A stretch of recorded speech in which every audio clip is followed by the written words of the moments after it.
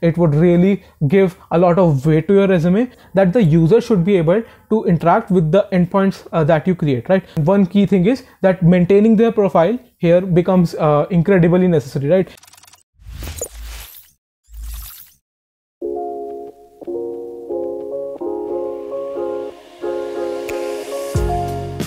Hello everyone and welcome back to the YouTube channel of Coding Ninjas. My name is Ankush and in this video we're going to discuss upon a very interesting topic, that is 7 web development project ideas, right? So I have divided this video into 3 parts. Basically, first we are going to discuss beginner level projects, right? Then we'll discuss intermediate level projects, and then we'll finally discover boss level projects that you can make that will actually pad up your resume and make you look like a hero in front of every company or your friends or recruiters, right? So without further ado, let's jump in this video. So let's first begin with the beginner level projects that you can make, right? So a beginner level project should be basic, right? It should not be complex, and it can be a single page application, and it should have 1 to 2 features, right? So there are different types of beginner level projects that you can make, and the first type I would suggest is a game, right? So why game, right? A game I suggest as a project because it's fun to play. It's hella fun to play, and like if you're in your first or second year, and you can actually pad it up on your resume and it would look cool, right? So if you host the game basically,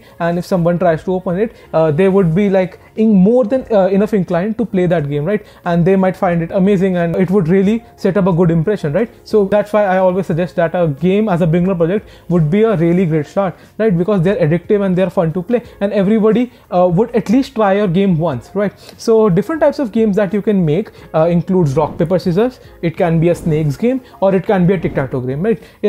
Basically it's to start your development journey, right? So you can definitely look at games as a beginner level project. And the second I would suggest is a calculator, right? So you can, like, basically again you can have a calculator with 1 to 2 features. Like one feature can be that you can do all the mathematical operations like addition, subtraction, multiplication, division, finding remainders or stuff like that. Also you can add some cool stuff like calculating loans or calculating EMIs, right? Stuff like that, or maybe calculating the tip on the meal that you have paid based on the percentage of tip that you want to give, right? So a calculator can be another beginner level project that when you're starting in your development journey, right, then you can surely have a look at it, right? So game and calculators are the 2 beginner level projects that I would really suggest that you can build on your own. So let's talk about the intermediate level project, right? So what should an intermediate level project have, right? So it should have 2-3 features, right? And it should be interactive in the sense that the user should be able to interact with the endpoints that you create, right? So to do that, you can use some external API, right? I'll discuss various APIs that you can use in this section,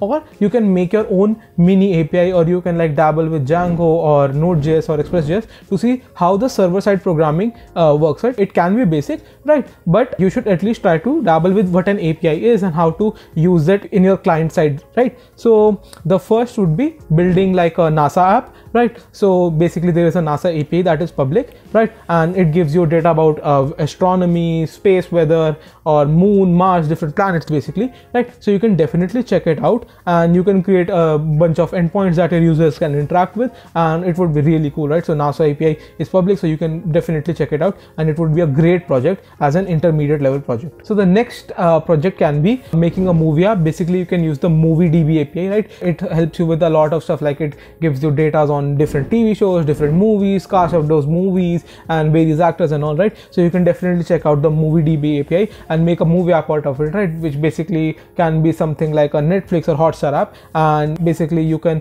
have the users be able to search movies, write their see their reviews, and a lot of stuff. It really depends on your imagination, but you should, at least since it is an intermediate level project, you should try to add 2 to 3 features, and so that the users can interact with it and it is fun, right? So, and it should also have a proper layout, right? So, and the third can be web chat app, basically a video chat app. To do that, you can use the WebRTC API, right? It is used for peer-to-peer connection, and it is really cool, like building something like a Zoom clone or basically a Teams clone using that API. It's really cool. So you can build your own infrastructure around it, where basically 2 people can have a video call or even chat, right? So that's really cool for an intermediate level project, right? So you can try any of these 3 projects, and it would actually look good for all years of students, right? It would really give a lot of weight to your resume, and you would learn a lot while building these projects, right? So to summarize, intermediate level projects would be building like a NASA app or a movie app, or making a video chat app or web chat app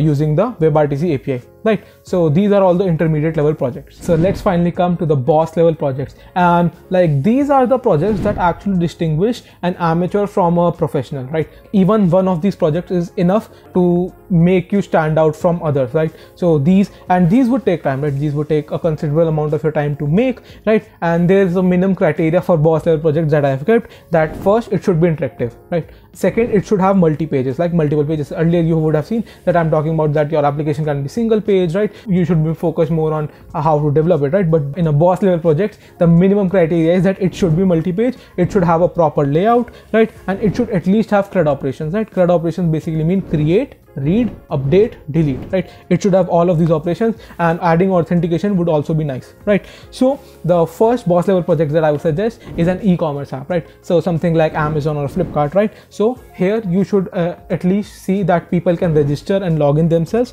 right? There should be a list of products in a categorical manner, and there should be filters so that people can actually, you know, how you see that you can sort by price from low to high or high to low, or based on like most popular or most ordered, stuff like that, right?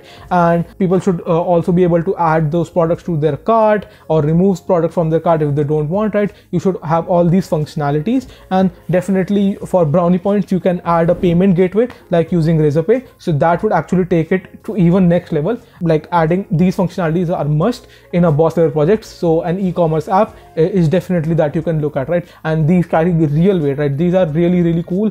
When you complete these projects, on the other side you will emerge as a better developer than you were before, right? So that's why these are boss level projects. And the second boss level projects, or the last project for this video, if you have been counting till now, would be a social media app, right? Like Facebook, Instagram, Snapchat, and there are so many, right? So basic social media apps should have, like, again, users should be able to register themselves and they should be able to log in themselves. And one key thing is that maintaining their profile here becomes incredibly necessary, right? They should be able to change their username, their passwords, or their profile pictures, right? Stuff like that. You also need to add a functionality of posting pictures, and on those pictures you need to add the functionality of likes, comments, shares, right? As you see in these today's world social media apps, right? Implementing the comment feature would be a challenge on its own, and you will learn so much during this whole process, right? So posting pictures, maintaining the state of the account, likes, right? And these would take a lot of time, right? But as I said before, for the e-commerce app, you would emerge as a great developer on the other side. And like additional brownie points feature would be like adding the features for adding friends, right? That would also take a lot of business logic, right? So you can definitely make a social media app as a boss level project, right? So to summarize, the boss level projects are what distinguish you from the crowd, and I would recommend making either an e-commerce app and social media app. And mind that all the categories that I have mentioned till now, you only need to make one from each category, right?